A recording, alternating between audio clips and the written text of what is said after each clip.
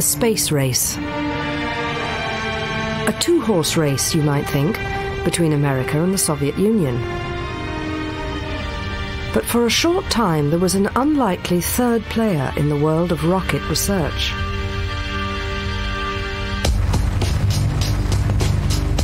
Britain was the top scientific group in the world. I think we were unsurpassed as regards innovative thinking, frankly. So what happened to the UK's rocket programme? The answer is one familiar from other failed post-war British industries: lack of investment. We were in a very strong position, which alas we threw away as the years went on. Britain had lots of big brains, people who foresaw the future with rockets and space travel, but this was not pursued by the British government.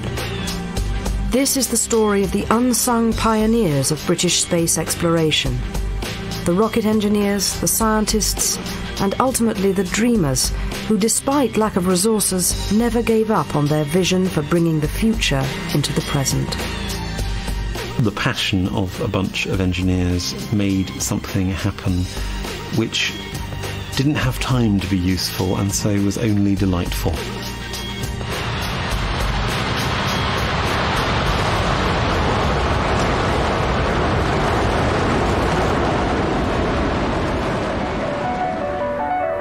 The story of the British space race begins before the Second World War, with the emergence of obscure rocket clubs dotted all over Europe.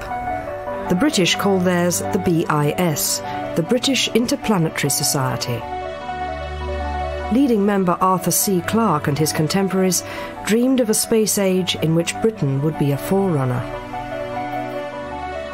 They really do assume that Britain would be involved. It seems natural to them that the same great power military-industrial complex which built radar, built the Spitfire, will eventually be sending some squadron leader into orbit with his Winco moustache inside his spacesuit helmet. Arthur C. Clarke says in his memoirs, "We were in the position of people who couldn't afford a car, but if we clubbed together could just about afford to buy the rear view mirror." That is about the level on which they are able to work. Rocket clubs, whether they were in the United Kingdom, Germany or the Soviet Union, pushed forward the idea of developing rockets and rocket technology. In Germany, of course, they were ideal recruiting grounds for the Wehrmacht developing what would become later the V1 and V2 weapons. What mattered most to every country in the world at this time was not space, but weaponry. Rockets could be adapted to carry missiles, and it was this that drove development. So when the British Interplanetary Society heard rumours of a new German rocket, they should have been alarmed. This rocket would go on to wreak havoc as the V2. The mastermind behind it was a space pioneer in waiting. There is only one place that the breakthrough happens. It is only because of Werner von Braun coming up with the V2 in Germany that brings rocket technology to the next stage of possibility. That very bloody and immoral birth without which there wouldn't be a space age. The invention of the V2 is, on the whole, very bad news for the population of London, but for the small group of British space enthusiasts in London, the news that the V2 exists is very good news. There is, in fact, a particular meeting of the British Interplanetary Society in November 1944 to talk about these rumours they've heard that the Germans have started building big rockets. And they're all sitting around rather gloomily gazing into their beer when a V2 falls not very far away. Suddenly there was a huge explosion because it travelled faster than the speed of sound. The sound of it arriving came after the explosion. It was quite a terrifying business. This group, of all the groups of drinkers in London in November 1944, know what just happened. They know what it means if there's an explosion without the sound of bombers overhead. When the Allies captured German scientists after the war, there was a chance that Britain could get hold of von Braun's rocket expertise. I was, in some ways, quite astonished by what we found in Germany. It was like walking into an Aladdin's cave of advanced technology. It was, in some ways, quite a frightener to see how far along the line they had gone in this sort of, if you like, rocket technology. As a test pilot with specialist engineering knowledge and a rudimentary grasp of German, Eric Brown was called upon to help interrogate the German scientists. Most of the scientists were not really politically motivated. What motivated them was they were given the opportunity to practice their profession with huge financial backing. And of course, it was their country, and I'm sure there was a sense of patriotism involved. The prize capture was Werner von Braun. All the Allies, including Britain, sorely coveted his rocket expertise, but he engineered his capture to be on American-controlled territory. He was full of confidence that he felt he was giving himself as a gift to us. And this was because he was a brilliant scientist, there is no doubt about it. Von Braun, of course, himself had huge ideas in his own mind of where this was all going to lead to. And I would say he and an elite group of his scientists knew what the potential was, which lesser men had not thought about. Werner von Braun said later, "Why did we decide to surrender to the Americans? Because we despised the French, we feared the Russians, and the British could not afford us." So if the best prize went to the United States, what did the UK take away from Germany? Water and hair dye? Well, not exactly. This apparently innocuous mixture would become a very special ingredient in the British rocket quest. Britain got, and later turned into its trademark, the German work on high-test peroxide, or HTP. Hydrogen peroxide is the same stuff that people use in hair bleacher. It's what makes peroxide blondes, except that the peroxide you use for turning your hair blonde is at about 4% concentration, whereas what you use in rockets is 20 times as concentrated. Peroxide is H2O2, water with an extra oxygen atom, and it looks like water and it pours like water, and it's very convenient because you can treat it like water in lots of ways. We will go over to Seaside and see a demonstration of a Gamma engine, and the firing officer is just going into the control room. Now this Gamma is another unit which we have developed at Westcott, and it forms the basis of the Black Knight engine which has been developed by Armstrong Siddeley Motors. Now in a matter of seconds this engine will fire. So I'll just hang on for a minute. I think it's a few 4, 3, seconds. 2, 1, fire. Here we go. You don't need to have complicated pyrotechnic ignition systems. All you have to do is to get your HTP blending with your rocket fuel, and the rocket runs on its own. It's hard to believe, but this simple mixture would give Britain a leading edge in the space race. Well, whatever you think of rockets, I think you must admit that that shock pattern is rather beautiful. This is a very characteristic technology for the British effort, because what it offers is an elegant simplification. It's a way of being brilliant by sidestepping some of the problems which other countries' programmes were getting bogged down on. Britain had bypassed the ignition problem. The only difficulty now was that HTP was very dangerous and could spontaneously combust. The rule on the test sites was always that you worked in twos. One man doing the job, whatever it might be, undoing these nuts, for instance, or whatever, and the other man standing by his side with a hose pipe running all the time. And if in fact, as you undo a nut, if something were to splash a little, straight away the other man would hose your hands, the job, you, whatever it was. Now, we never actually had to use the next stage in anger, but at all the test sites, there were large baths, and these were for personnel immersion. So if one of your mates caught fire, you were supposed to pick him up and throw him in these baths, because it's the only way to extinguish it and, you know, save his life. Needless to say, a number of people ended up in the baths without being on fire, because it was just, you know, someone would shout fire or something and throw the bloke in, And it was all good for a laugh. It'd be your turn next, if you know what I mean. While HTP was being investigated, the development of the hydrogen bomb was exercising Western minds. It needed a delivery system, a rocket that would turn it into a ballistic weapon. Britain responded by developing Blue Streak.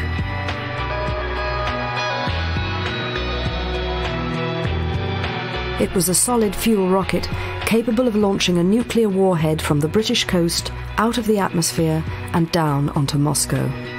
It was one of many rockets developed at this time. They were primarily aimed for the national deterrent. But there's no doubt about it, the technology can be applied to other things, and we knew this. And we weren't officially given time to think about that.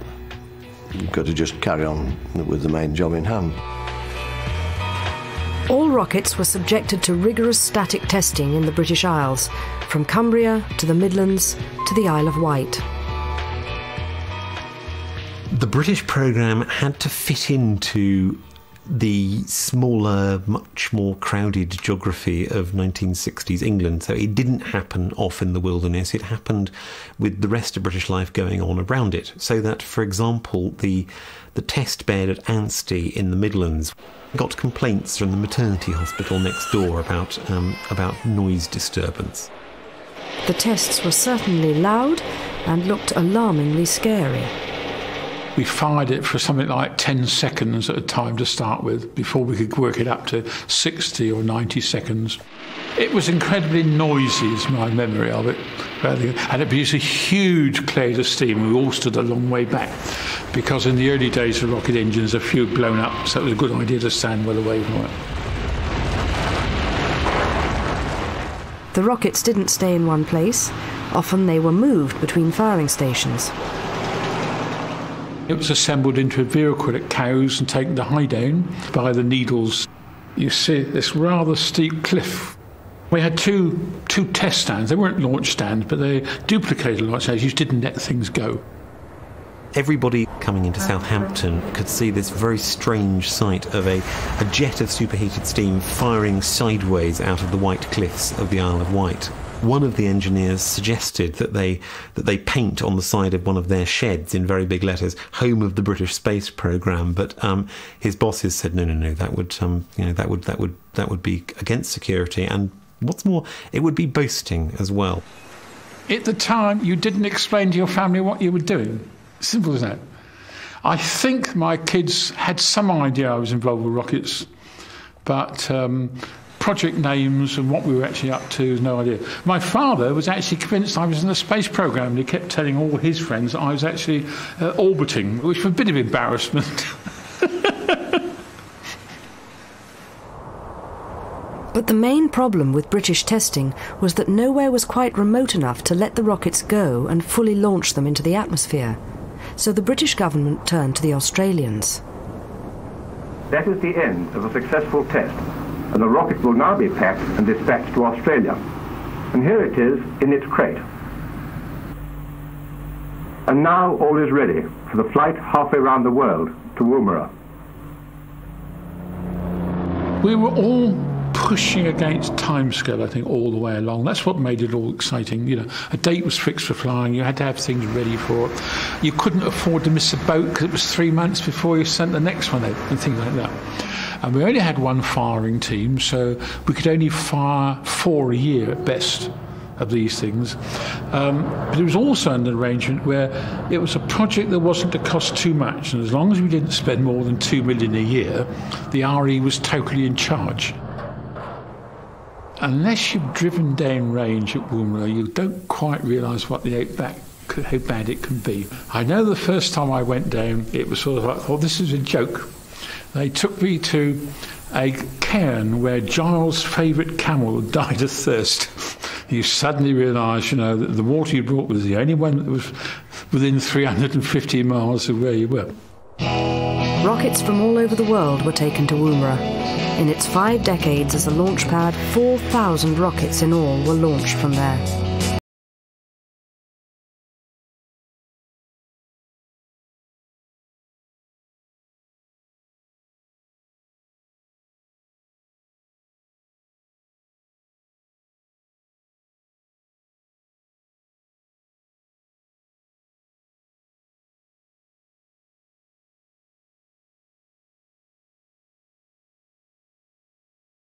30-second Cape Dane, which is entirely automatic, and you all just sat there.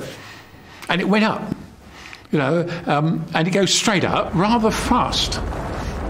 So they disappear into the blue yonder in no time at all, and all the things you're there for, the experiments, all happen out of sight. You just stand there and say, well, I wonder what's happened, and so on.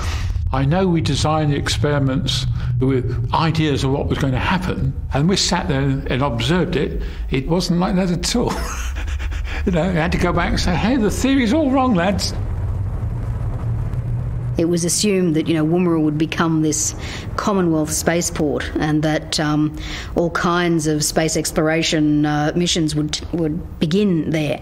And there were any number of science fiction stories written both in Britain and Australia during this period that would have the first mission to the moon beginning from Australia, with a British and/or British-Australian crew. A great expectation that we would be there conquering space. But of course the Russians got there first. When the Sputnik satellite was launched on October the 4th, 1957, it set in train fears that Russia could launch an attack on the West from space. Do you admire the Russians for doing it or not? No, definitely not. I said we should have been the first ones to have it. We fear this. We fear that they have something out that majority of the people don't know about. Somebody's fallen down on a job, badly. As atomic testing and space science quickly gathered pace, public anxiety grew. Were our scientific endeavours being achieved at the expense of mankind? Belief in UFOs and possession by beings from other planets became rife, and the television of the day highlighted these very new concerns. Earth, as you call it, faces a certain situation, a dangerous one. You are liable to upset the balance of your Earth through, number one, atomic experimentation, and number two, your deviation from the spiritual laws. What Mr. King is really doing, perhaps through what may well be total delusion, is nevertheless uttering in one way, in a symbolic form, the cry of anxiety that divides our world, that our scientific interest has outrun our wisdom and our humanity in some respects, and we're afraid that it may outrun our existence. But we shall delude ourselves if we think that there is no significance in these fears and their expression in this form. Psychological fears about military rockets were matched in magnitude by very British economic concerns. Britain was very hard up after the war, of course. We were a bankrupt country. Of course, we helped to get Germany back on its feet financially, and the result was our own industries were neglected. It was a very, very sad period. In the late 50s, as a BBC reporter, Reg Turnill asked the Minister of Supply, Aubrey Jones, about government funding. He got a typical response. Why has it been done so cheaply?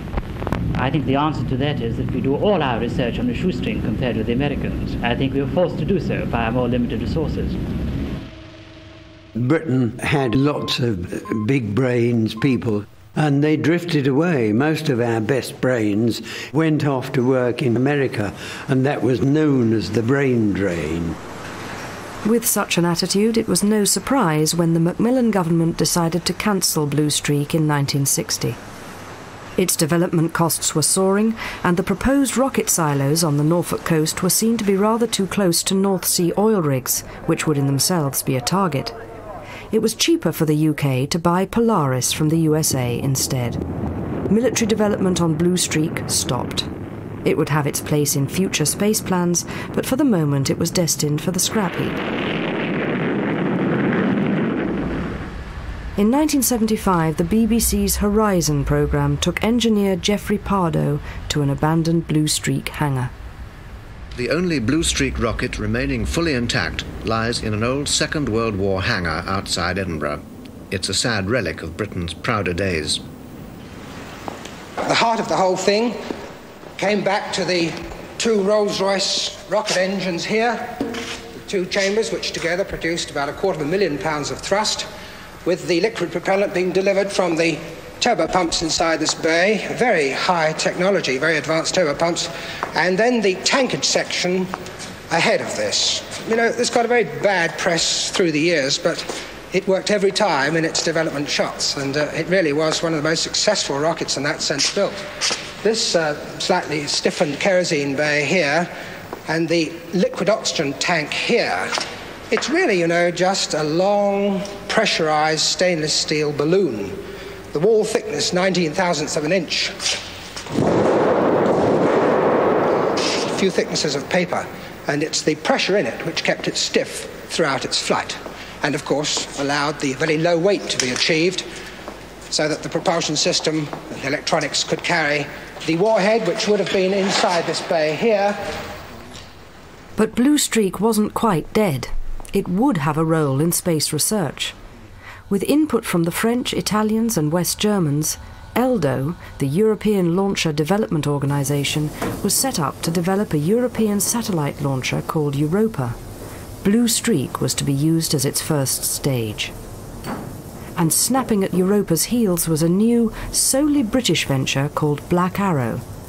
Black Arrow would use the British signature technology of high test peroxide, now engineered almost to perfection since the war.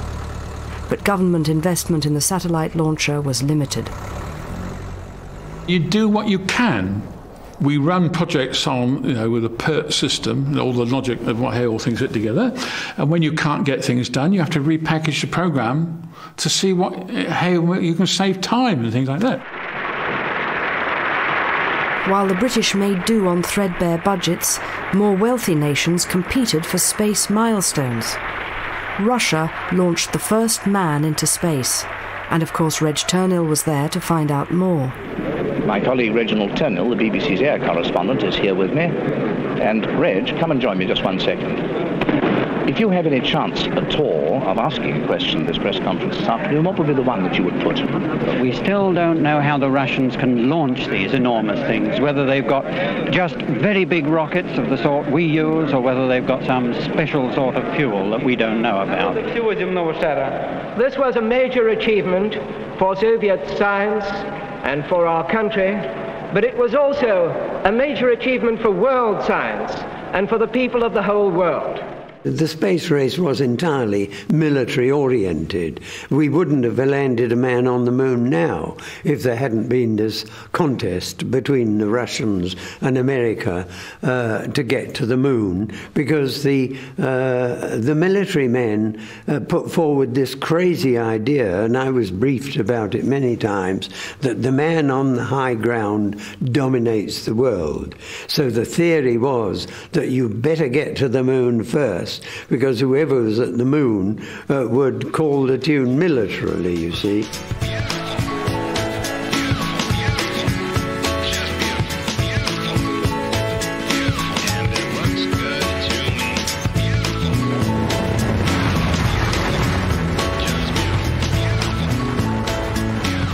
It was the USA that won the goal for which Werner von Braun had defected to the West. Some British scientists were also part of the brain drain that helped Apollo 11 put Neil Armstrong and Buzz Aldrin onto the surface of the moon.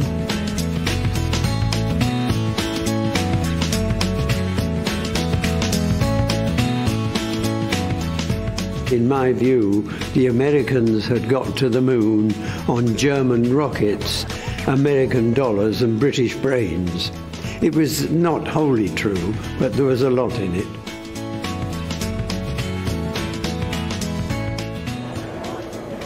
NASA soak up budgets like nobody's business, and sadly don't produce the results that we know we could have done on a much more cost-effective basis with smaller teams. They have enormous teams. We've always said they trample their problems to death, whereas we used to have to sit down and solve them at a desk. When it comes down to brass tacks, they're not producing anything better technologically than we were. By 1971, British politicians were getting twitchy. Debate was raging over whether the UK should continue with rocket development while the USA was offering us free piggyback rides into space. British money could surely be spent better on public services and infrastructure. Meanwhile, Black Arrow was on its way to Australia to prepare for an all-British milestone, the launching of a satellite into space. Heath's Minister for Aerospace stood up in the House of Commons and announced that the Black Arrow programme was cancelled. But the engineers were given the chance to try to prove their system just once more, since the rocket was already on its way, everything was already in place. So they knew before they tried to launch that succeed or fail, the programme was already over, that success was not actually going to accomplish anything. The satellite due to be launched into orbit underwent a name change. Instead of Puck, the Shakespearean sprite who flies round the world with ease, the engineers renamed it Prospero, after the tired magician who lays down his books. Could they pull off one last magic trick to prove that Britain could get into orbit? Man-years of their work and their dedication and their passion and their very serious professional design skills were invested in this thing. So, with the most loving caution imaginable, the team set it up on its launch site at Woomera and began the countdown, stopping for everything that looked as if it could conceivably go wrong, because this was their last chance.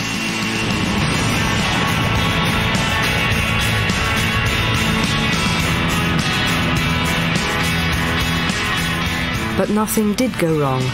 The last flight of Black Arrow was successful, and the satellite Prospero was launched over 550 kilometres into orbit. Great elation all round the department. The little ministry man turned up at Anstey, and we all got together in the drawing office to listen to his words, because we thought he'd come to tell us how well we'd done and what the next phase would be. And all the little so-and-so had come to tell us is that it was a good job, wasn't it? Please wrap it up and send the bill in.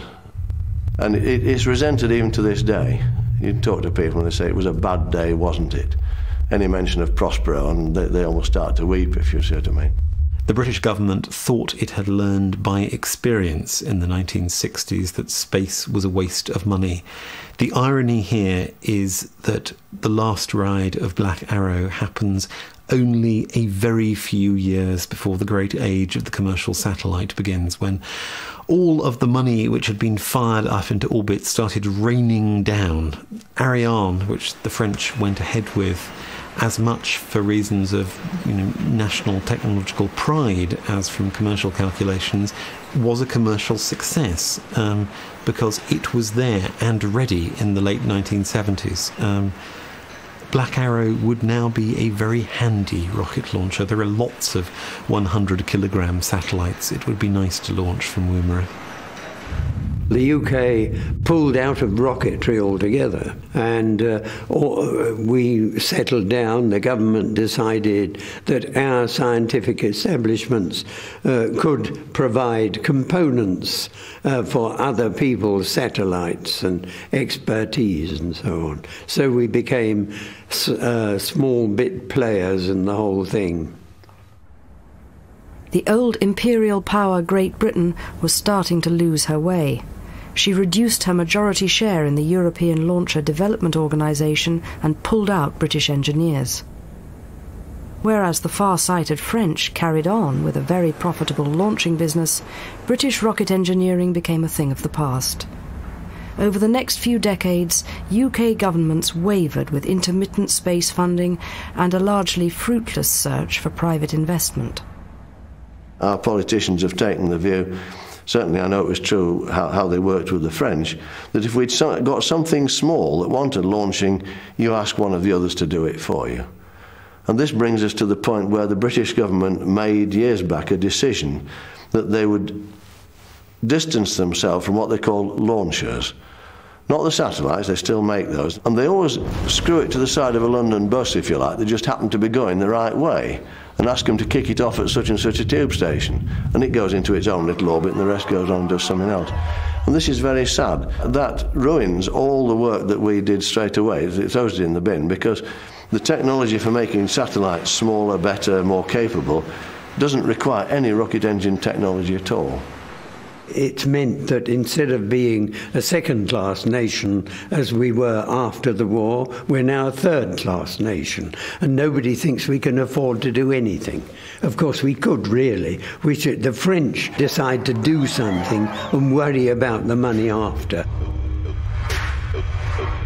The rest of the 20th century saw Britain half-heartedly supporting various space projects. The HOTOL horizontal takeoff and landing idea came and went. The British National Space Centre was set up. This is a very exciting time for space. It's a very important day for the space industry in Britain. And then hit badly by a withdrawal of funding 7 years later. When Halley's Comet came, British-built Giotto was there to photograph it. But a year later, the UK effectively pulled out of the European Space Agency by refusing to back French astronauts with British money. It is quite correct that we have not been able to find the extremely considerable amount of extra expenditure that was requested. We shall continue our subscription to the European Space Agency, but at present we're not able to find more money. It seemed the British had deserted the questing space spirit, until only very recently.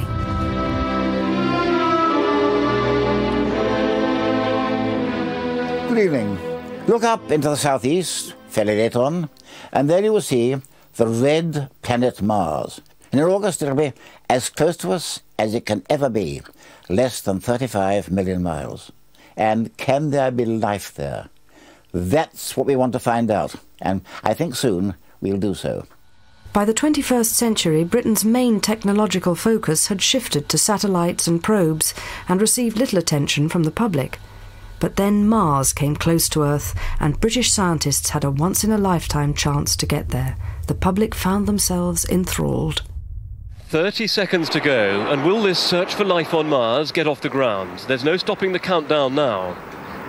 The ignition sequence is about to begin. Any second the main engines will start. There they go right now. You can hear the rumble and see the flames. There's so much riding on this. Europe's first mission to Mars, Britain's first attempt to find life beyond Earth. And here it goes any second now.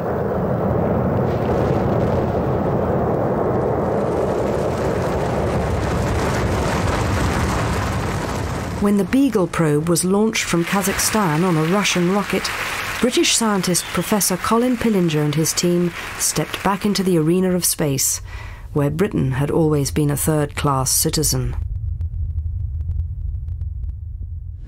We couldn't wait. Mars came around, it was the closest it was ever going to be. We knew we had one chance, and we were going to go for it in a single shot. In the spirit of great explorers, it was decided to name the probe Beagle 2, after Darwin's quest to find new life forms on the HMS Beagle expedition to South America. Pillinger played up the pioneer-explorer role of his own search for life on Mars, and the media indulgently reported the project as Britain's latest great boffin space quest. Professor Colin Pillinger is rather proud that his Mars spacecraft, Beagle 2, fits in a supermarket trolley. This is eccentric, ingenious, underfunded British science at its best. These are some of the people who'll be running Beagle 2. Now, when most of us think of mission control, we imagine some huge room at NASA with hundreds of people. Well, for Beagle 2, this is mission control. An upstairs room at the Open University in Milton Keynes. Well, Beagle was overhyped. This was why it was such a disappointment, of course. It got too much publicity for once. Hopes of finding the Beagle 2 Mars probe are fading rapidly. The scientists behind the British mission have admitted their best chance of making contact with Beagle 2 has failed. But Beagle's chief scientist wasn't giving up and would hear no talk of failure. We have suddenly demonstrated that people are interested in science and technology, and we have to capitalise on that. Space missions go wrong at launch. In the case of Beagle, we always looked at everything that we achieved as another tick in the box. The team knew the risks, the team knew the things that they had to do. The media were almost more broken-hearted than we were when we didn't get that signal from Beagle 2.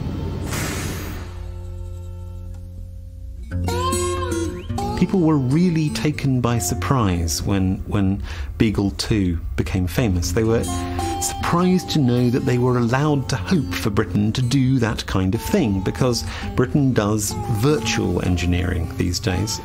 And I think it's because of Beagle that people are now thinking again about the almost forgotten history of the British space programme.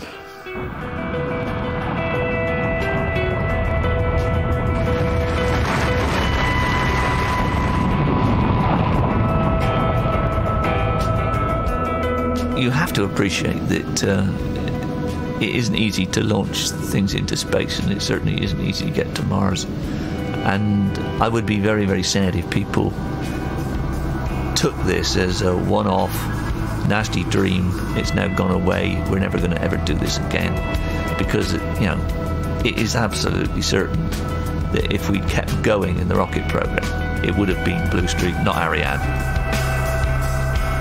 I wish we could have made more of it, but I do understand the reasons why we couldn't. And quite honestly, I really do want to know what's out there. Up in our roof at home, there's a whole long 20-odd foot shelf of projects that might have been, and still people don't want them. And I said to my wife the other day, shall we throw these out? She says, no, the world just hasn't caught up with these things yet. And they're still there, and we did experiments to prove that they would work. And it's very frustrating. But that's life. We should remember that both Australia and Britain had the vision of space. The dream has always been there, and it remains there. And although you can look back and say with some, you know, bitterness at times, look what we gave up, you can also look back and say, look what we achieved.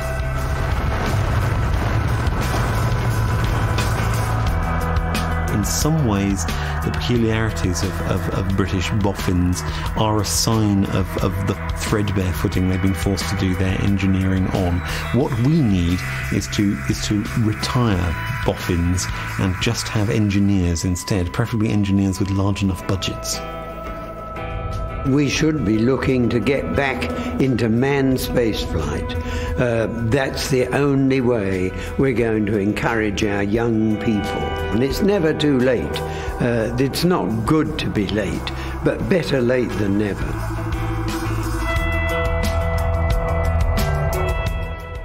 Coming up next this evening here on BBC4, actresses, writers, scientists and even soldiers, all female, as Lucy Worsley unearths the remarkable story of the 17th century's lady pioneers in the final part of Harlots, Housewives and Heroines. Next.